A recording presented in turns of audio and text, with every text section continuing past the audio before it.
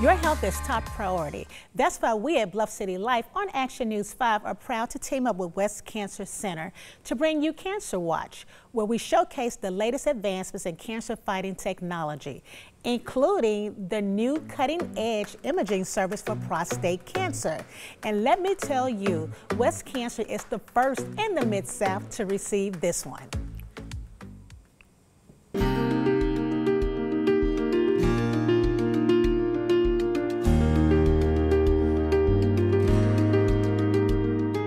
I'm at the West Cancer Center with Mr. Strain, and he's going to share with us some of the signs to look for and things about prostate cancer. Thank you, Mr. Strain, for joining me. Thank you, Gina.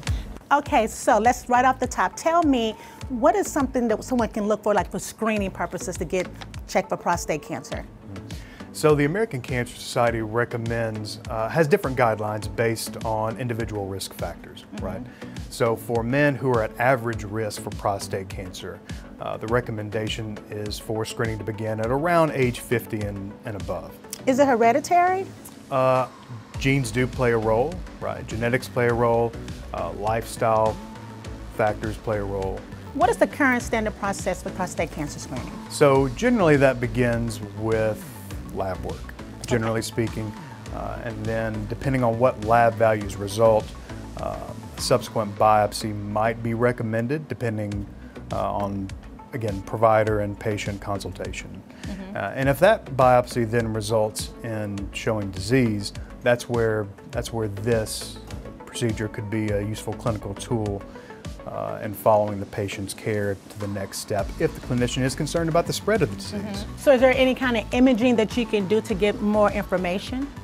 And that's actually what this is. This is what the PET PSMA imaging is PSMA? for. PSMA. And what does that stand for? PSMA stands for prostate-specific membrane antigen, which is a whole lot of words, right? But really, in a nutshell, what that is defining is a unique protein signature, right? It's a unique protein signature that lives on the surface of prostate cancer cells. So by imaging with this radiopharmaceutical, we can see where in the body these prostate cancer cells are.